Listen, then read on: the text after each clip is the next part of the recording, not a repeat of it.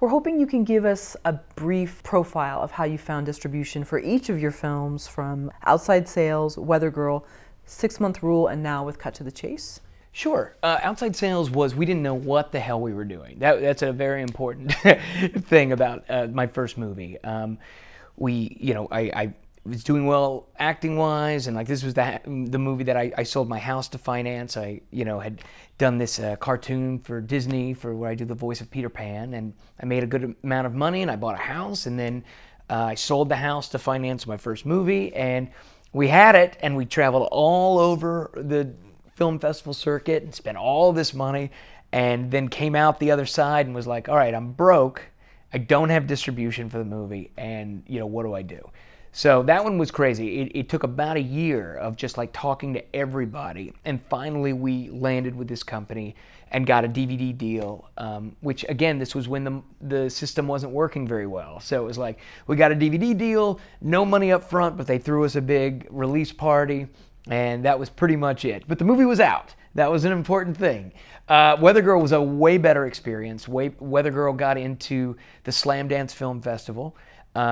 We had some cool actors. We had Mark Harmon and Caitlin Olsen and Trish O'Kelly, who was on The New Adventures of Old Christine, and they all came out to Park City with us, and that helped promote the movie, and we got a distribution deal right there, and then we sold to Lifetime, which was really where the money came in, so that paid back all of our investors.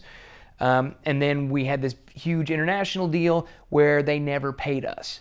So we had to sue this company in order to get them to settle for 1/5 of what they owed us. Again, the system just didn't work. It was the kind of thing where the distributors, not all of them, but a lot of them would just refuse to pay until you sued them because they knew you didn't have any money. So if you sued them and got that far, then they would settle for like 1/5 of what they owe you, which is, a lot of the...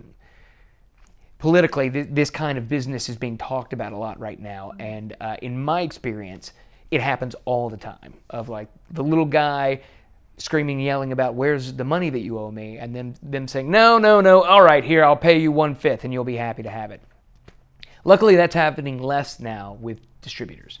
But that was Weather Girl. So Weather Girl, we made all of our money back, but before we got into profit, we had this problem with our international distributor. 6-Month Rule, we premiered at the Austin Film Festival. Film Buff came to us. Film Buff is Cinetic's kind of little brother in the indie film world.